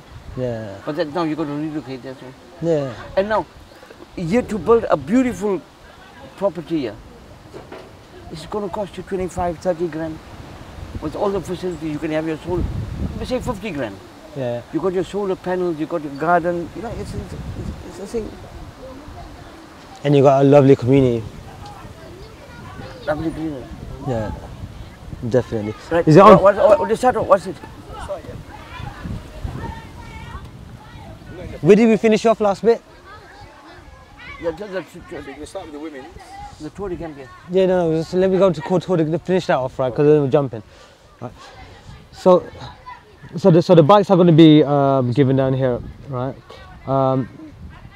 So the money raised, do you find it like when you do an event, more money? So obviously when there's a disaster, people give, right? Yeah. Outside of a disaster, it's hard to raise money. Are you finding it with these challenges? Is that one of the reasons why you have these challenges? And aside from, your reasons for people to experience and hand deliver, right? Aside from that, yeah, do you find that there is more money being raised when you have these challenges? Beautiful question. You set up good learning school. We sponsored it. It was a caravan village initiative. Caravan supplied all the materials. The village supplied the labor. Yeah. So we put up 3 classrooms, but it was mud blocks. the blocks were made of mud. Yeah. And the roof. A storm came in one of the seasons, the rainy seasons, and blew the thing down. So this happened in 2013, 12, 13 somewhere. Now we put up a appeal for the school, Serakundang school. From 13 till about 18, in 5 years, we collected, I think, 5,000 or 6,000 pounds only. Now we cannot use the card for building. Pounds, yeah. Pounds, yeah. You made that appeal to the UK. In 5 years, for that appeal, we only collected about 5,000 pounds. Over how many years? 5 years. For the school project. Over 5 years. Yeah. Now, what I'm saying is, we don't use the card in the building projects, not at all. It's only from the lilla money which comes in.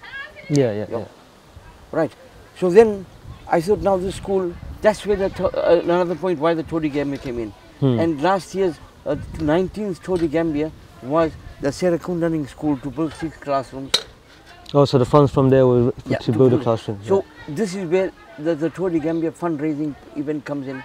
So you want to get something done, you get it done quicker on this way here. So in 19, instead of 6 classrooms, we built 10 classrooms and an office. In the Todi Gambia, because of Todi Gambia 2019. Yeah. Then we got solar panels here. You can see it on top here. We put the solar panels in the Serakundang school also. Yeah. Okay. You understand? Yeah. So that's where it is. So in this type of events, you've got it's twofold. People enjoy themselves, and then the poor benefit from their work. Yeah. And I think one of the things I noticed as well, right? While cycling through through Gambia up the hills as well, it's amazing. Seeing the sunrise. The dust through the sunlight shining through the trees. You put some beautiful pictures up of the sunset that day. It's that was amazing, man. I mean, it's no longer a screensaver. It's real. You've seen it and everything. Okay, but one thing I noticed as well, it defined to me as I was traveling. Okay, that why smiling is considered a charity, because as I was going, you see the kids from distance, 200 meters, they will notice you because they notice there's something different happening. Right, even though it's little cycles going across, and you see them just shouting Duba. I don't know smiling. About you. They might think you're a Gambian. Maybe, yeah. But guys, they say Tubab. Yeah. So it's like amazing from that perspective to be able to contribute to charity, not just from giving money, right? Not just from riding the cycles. The children love it, man. When you're passing by there, and then if you got some sweets in your pocket, and you give them one sweet, Yeah. People know the sweets. Wherever we stop, they want the bottle, that water bottle. Huh? Yeah. We chuck it away. For them, that water bottle is when they go to school, they fill the water or the drink inside there. Yeah. And so just going on to interacting with the local people as well. And I think Brother Shifu is going to be bringing us... Sirfo. Yeah, he's going to be bringing our tea.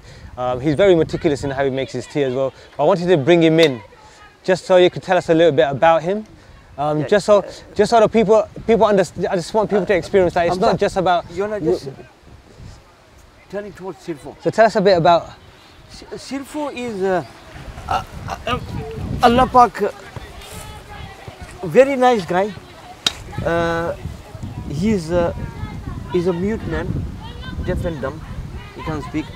Married, he's got 6 children. He stays in Brikama, near Brother Pa. He's Pa's neighbor.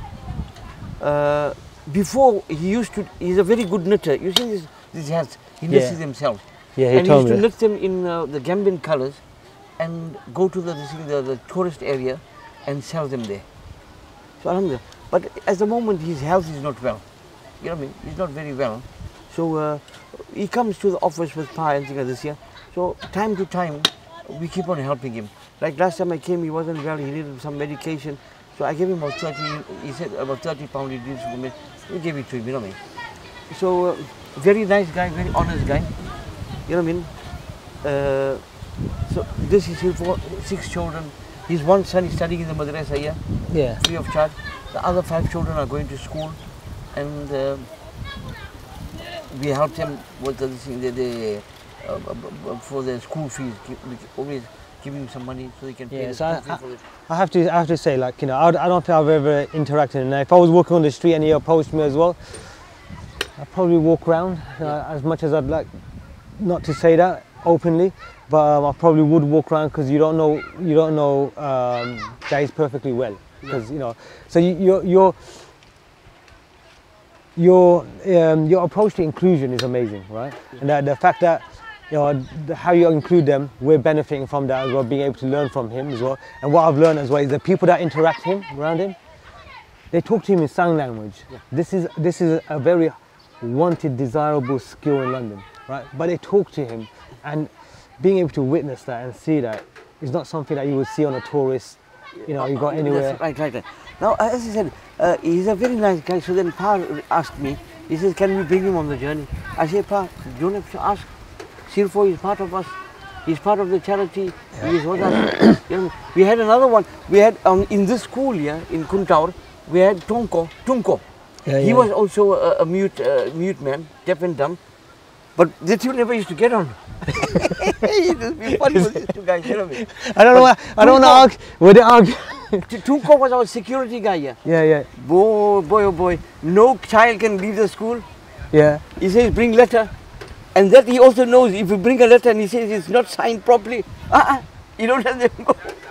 Very good. Now, when we used to come here, he's always ready to come with us back to Brikama. And he come with us, as long as I stay here, he's with us here. Yeah. And then he'll stay at Pa's place for a month, 2 months, and then he comes back again. Yeah. So what's his story with tea?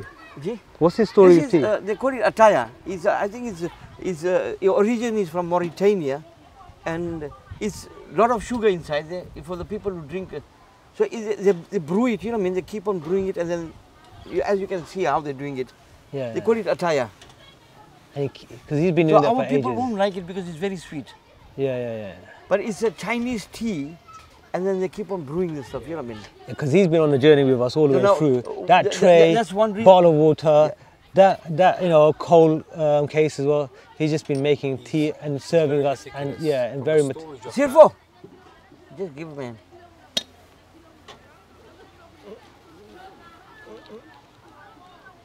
Sirfo.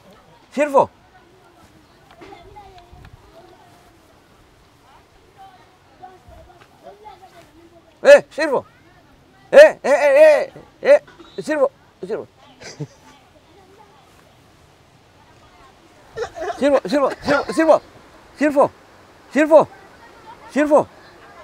Sirfo.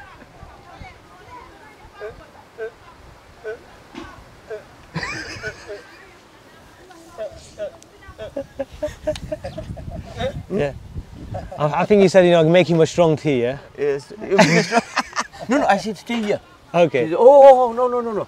The other day, in the other village, I said, Sirfo, you're not coming, you're staying here. Yeah. He went there quickly, he said, I'm taking my phone out, I'm going to phone Pa. So he says, if I stay here, what about my wife and kids in this thing here? Yeah. Sirfo.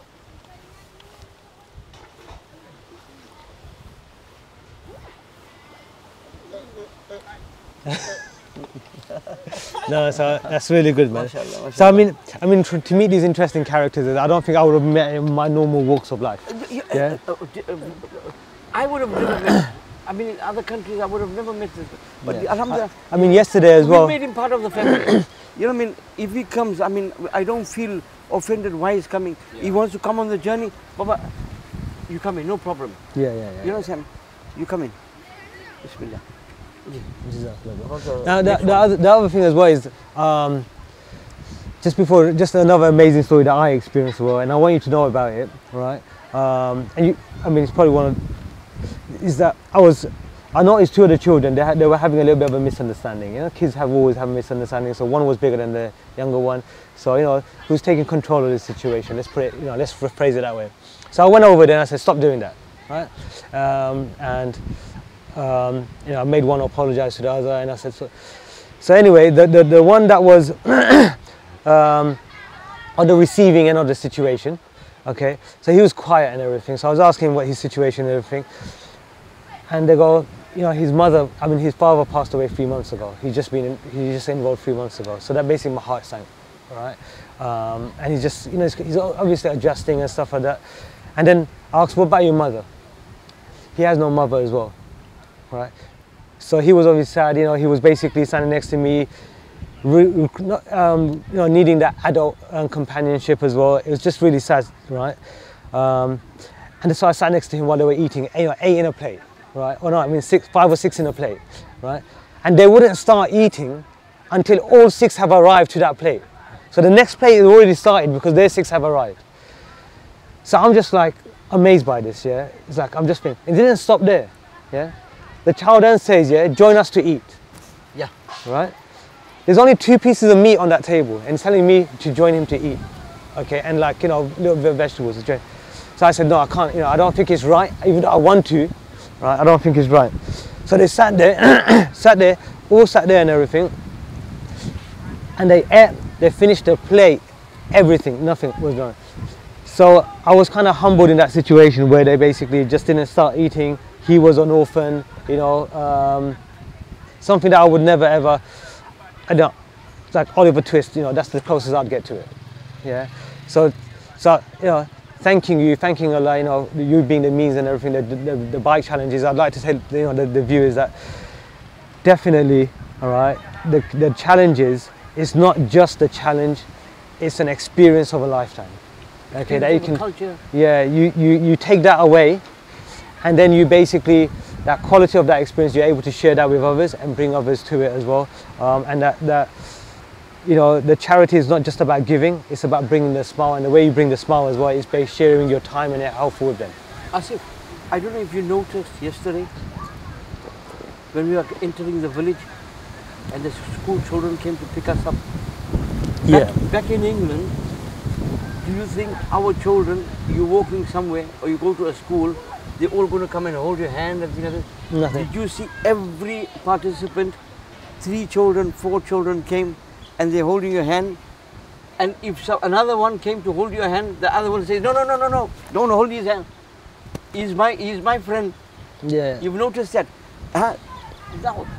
And they felt so happy you hold the hand with them. Yeah, amazing. You know, amazing. I can't. I came near Asif to yesterday, and I held one of the hands. The other girl said, hey, give his hand, go to him. This is my friend. You know what I mean? Yeah. 7-year-old, 8-year-old.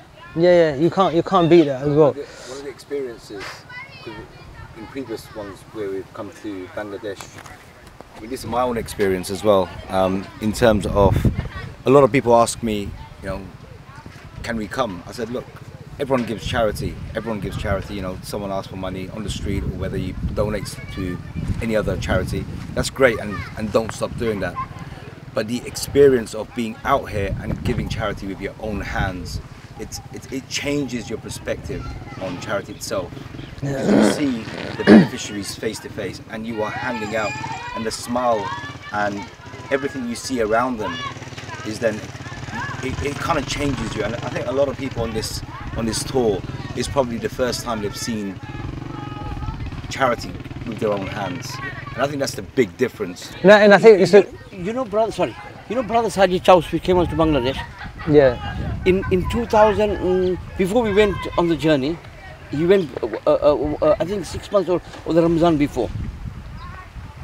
They came, 4 of them came to me in the office, and they said, Molana, we want to go to Bangladesh, we want to go do distribution. I said, we've already finished the distribution. Now, there's only about, it was on the 18th of the Ramzan already. Now, they collected quite a lot of money, I think 40-50 grand they collected, and they want to go distribution. Now, it's not easy to transfer the money straight away. We've just transferred money to Sonali Bank via Rehan. The money hasn't gone back, it's coming back to the bank. Now we'll have to transfer it through another bank. You understand? So, I phoned Mufti Sahab. I said, Mufti Sahab, can we get 50,000, 40,000, 50,000 pounds worth of food on credit?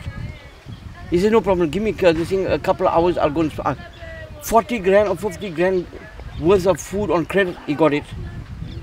You've seen it. It comes from the city, 45-minute boat ride. It comes to the shore where the station is, and then 2 kilometers you got to take it to the madrasa on rickshaws. Sajid came back. It was floods at that time, and they went on these small type of boats.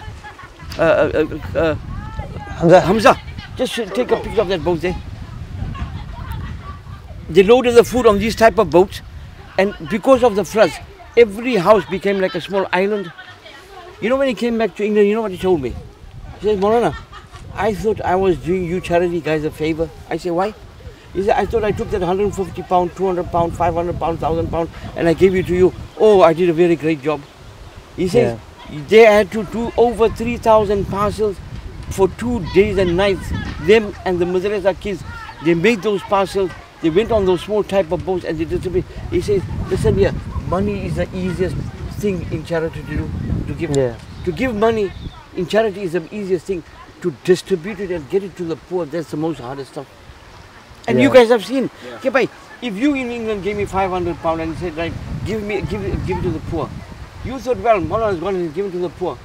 But now, for me, us to look to the poor, you know, there's so much of preparations before that. The detail that is involved, is not, is not appreciated. Then we have to go to the shop, guys. We look for because it's charity. It's not that I'm just going to. If we said £50 for a bag of rice, I'm just going to take it. No, I'm going to go to 3 shops. If I can get the rice for £45, I'm going to buy it because I know if I'm going to buy 250 bags, 250 times 5 is how much? 1,250. I can feed so many more families with that. So that's the way we go around with things, inshallah. And that's what I like about, just thing as well, is your level of detail and your closeness to the detail on the ground. Okay, is really appreciated because we get to walk with you. And I think just let's take a walk back here now as well. All right, let's just set up quickly as well. Oh, my phone.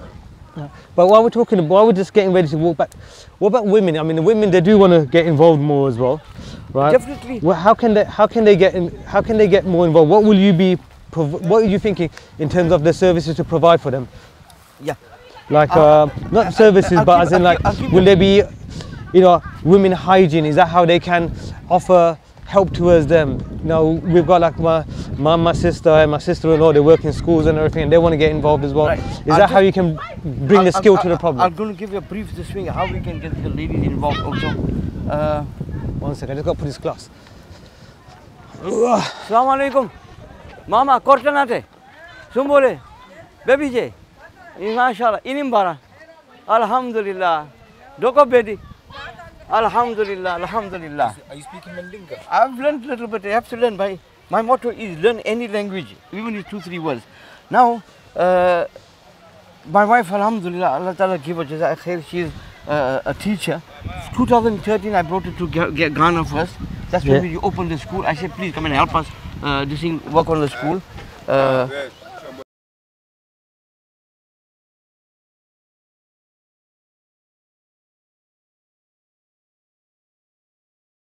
Of the Ghana school, and then she did a 1 week of what you call it, incest for the teachers and trying to get the administrative side of the school, teach them how to do things. And then I took her to Liberia also. Then after that, from Ghana, and then in Liberia also. You took your wife to Liberia? She became close with Liberia, and then we went right to the Sierra Leone border. Wow. And she loved it, the villages and things like that. Then again in 18 they came.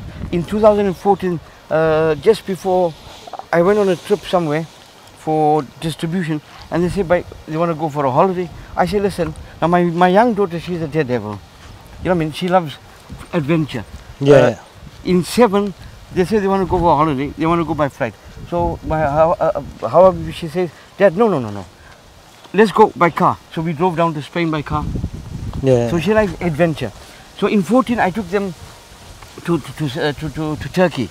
We do, there's a lot of refugees, we do a lot of work in Turkey. So I said, listen, you guys want to go for a holiday, let's go to Turkey, let's go to the refugees there, all the Syrian refugees, let's go do food distribution, let's go interact, spend our Eid with it. So we spent, the family spent the Eid with the certain refugees. We couldn't cross over because the thing was closed, but all the villages, we got the certain refugees on the border of Syria and Turkey, a place called Hatay from the Rianli. Alhamdulillah, every day going for food distribution, and they loved it, alhamdulillah. So we spent a week there. So for ladies, inshallah, the Todi Gambia, wife was ready to come, but I told her, listen, it's very hot at the moment. So if we're going to do the Todi Gambia for ladies, we need to do it in December and January. Yeah, yeah. February time it gets a bit more hotter. Yeah, but in terms of so there is a lot of ideas already I've got cooking in your head, Yeah, right? I've got the ideas So for things ages. like Eid in not like Eid over, you know, in Turkey, the was camps, right? Camp, yeah. Whether that be Syria or wherever, I mean, Wherever in they- Turkey, right? Whichever camp it is, Yeah, yeah. right? You've got women being able to, if they're school teachers, being able to come to the schools and give a bit of time during that time, you know, help out with just observing the school and stuff like that as well. Yeah, Walking challenges as well. yeah. So My daughter came up with this idea. She Yeah. said, if the men do the bike ride, the women, if they can't cycle, at least we can do 10, 15 kilometers yeah, a yeah. walk. So how can they? So at the moment you don't have an application or anything like that. How can they submit their interest and their ideas to you so that you can basically, you know, make it into a tangible thing, make it into So a. when we get back, my first priority is going to be putting up on caravan challenges. Yeah. CaravanChallenges.co.uk is the website we've got. Yeah. So all these activities I'm going to put it on there. Yeah. Right. Then the car rally for December. That's my priority to put it on now. If I start advertising it now, people can start registering and things like this here. And for the ladies also, we'll have to open design a form, put all the rules, regulations, what is the thing. And how they can submit the terms ideas. and conditions and how they can. It will be same like how we did it. It will go onto our Caravan Mercy website, Caravan Challenges website, WhatsApp, this in Facebook and. They got the registration for register, and then afterwards we contact them and give them all the thing. Because it'd be good to get like into like a family, because the kids, you know, they don't get exposed to this. Kids also, if they bring the kids also, it will be nice. Yeah. So that would be something. So now we're just heading out. So this is the school that was built. Yeah. Okay. So this is the back part of the school, and so just such a short walk, right? And myself and Ronnie have been to Bangladesh with you as well, and now we're experiencing here. But right now, tell us what's going on in there. The Hajj seal. Huh? One is in Hajj, you've been together with me. Yeah, and Hajj as well. I mean, so from the first time I met you was something like 25 years ago, right? In Hajj. But I can't remember that one, Asif. I know. Do you know what I mean? I was a quiet boy then, but when I met you, I became a loud person. You spoiled me, man. Do you know what I mean? But no. So tell us what's happening now and where we're walking to. We're just entering into the madrasa now. Because of so much of activity, I mean, you can see the things are drying down, but I tried to tell them to keep the place clean. But now the kids have been, you know, it's an Eid for them, because since you brothers have come, and you know, one of the teachers told me yesterday they're so happy that you've made this activity of the the projector. Yeah. Did they enjoy it? Yeah. They really enjoyed it. And then after the thing, you show them some Islamic programs, or you did the Quran recitation and some of those cartoons, I think. Ibn Battuta and things. Character, basic and Islamic Yusuf, character, yeah. you know, good character. And then the drinks and the biscuits you gave them after that, and the sweets, they loved it. This is now, Wallahi Lazim, is our children have Eid every day in England. Yeah. I mean, it must be in everybody's houses. But I've got 6 grandchildren. Wallah, that sometimes the sweets will lie there. They won't even touch it. They won't even touch it. That sweet lies there. You gave them 5 sweets, and you gave them the drink and biscuits. Wallah, that was an Eid for them. Eid before Eid. The drinks you gave, no one drank it straight away. If you noticed, they had the bottles. Yeah. Pretty much for about several hours. Yeah, they sip it, and to make sure the experience lasts them as well. Yeah, and it's not going to end there, because tonight we do have the football program for the kids as well. You've got the football program. But what's going on here right now? Now, inshallah, Sarah Kundanding, I've just told our principal for Bajinka that I want to show you people, because it's holiday, Islamic school's got holiday, yeah? I want to show you people how the teaching takes place in the Islamic school, the environment. You got experience of the secular education, but in the Islamic school, how the teaching happens. In the afternoon, inshallah, we're going to go in the Hifz class from Asr till Asr. We've got the Hifz class. You will listen to the children reciting the Quran, you know, the Qaida, how they're doing. Then there will be brothers, they've got about 4 or 5 Hafiz. we will give them a chance to test the children out also, inshallah. Yeah.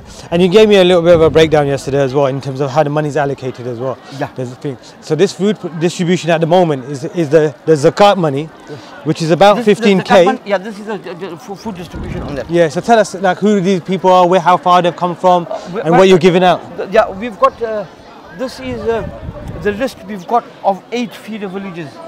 Kuntauri is the main one. 8 villages. We've got 8 villages here. So we've got some of them come from 4 kilometers, some from 5 kilometers, from 6 kilometers. That's where they're coming from. Some of Wasu, where the town where we can buy all our supplies from. Yeah. So that's about 2.5, 3 kilometers. They come from there. So they, as I said, criteria.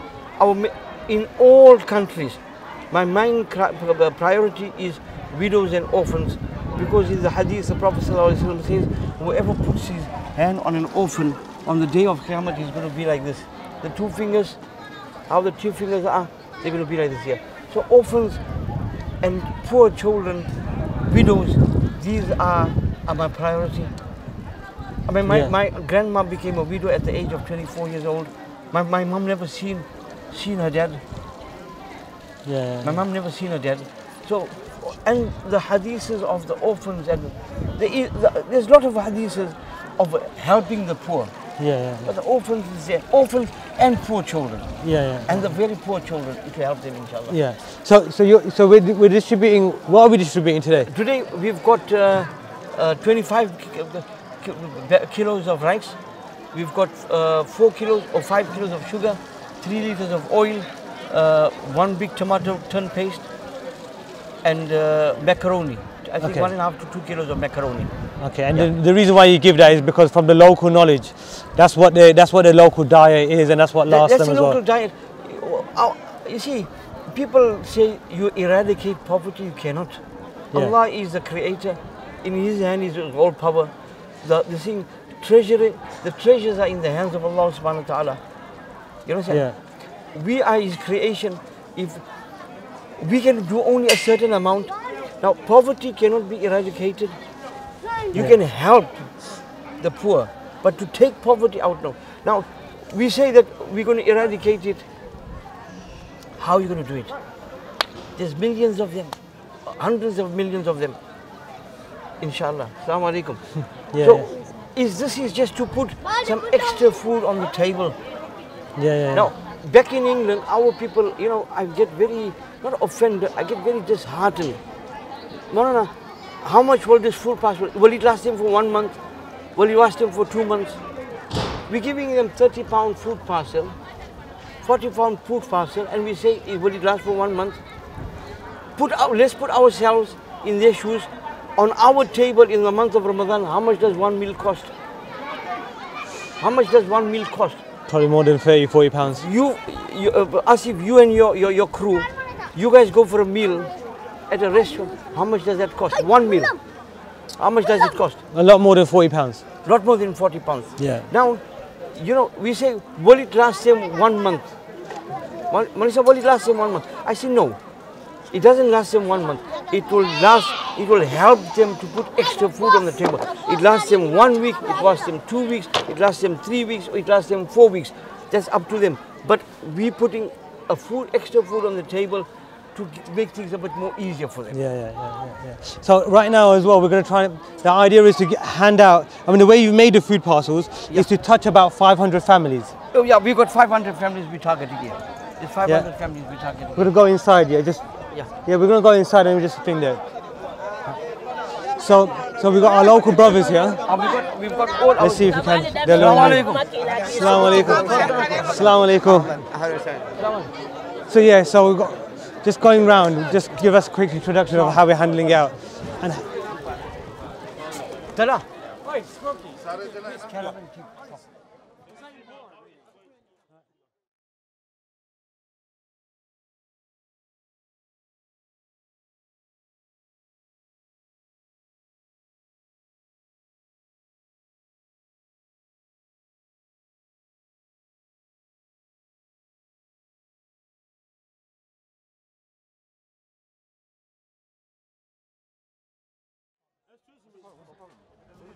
I don't know. But so Molana, you made these sweet macaronis and Our guys made it.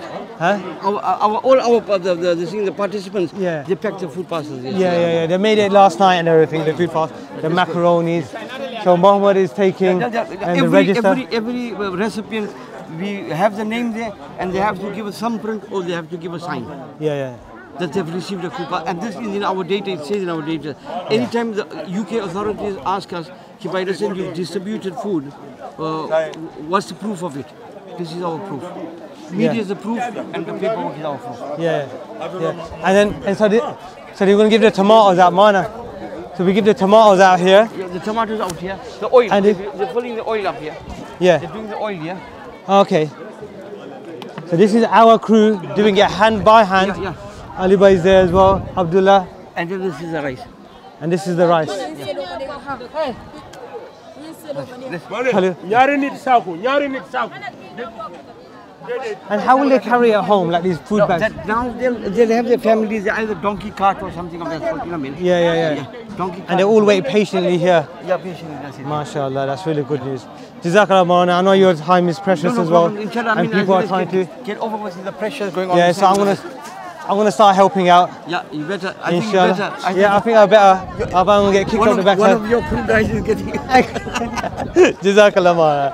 Okay. You better watch it.